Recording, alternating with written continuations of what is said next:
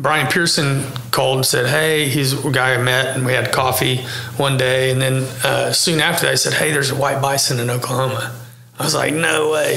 So he had gone out to tall grass prairie and in that area. And so he took me out one day where he was on some private land and went out, and it was pretty cool.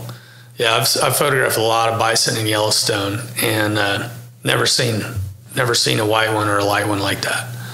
So it was pretty cool. Yeah, I think I shared his photo, and then I saw his comment, and he was talking about, and then I saw yours, and I think it just shared both those photos. But I mean, yeah, you don't get to see those very often, right? No, there's not. I mean, I as far as, and I don't know a whole lot about it. We were talking about it on the way out there, but like a true white, an albino bison, there's only 1 in 10 million. Yeah. And I don't know if that one was light from crossbreeding. The eyes were brown. Yeah. So, but it was a super cool experience. Yeah. And, again, like Wichita Wildlife Refuge, right now, you can go down there and get on bison. You probably start seeing elk down there from now until, probably February.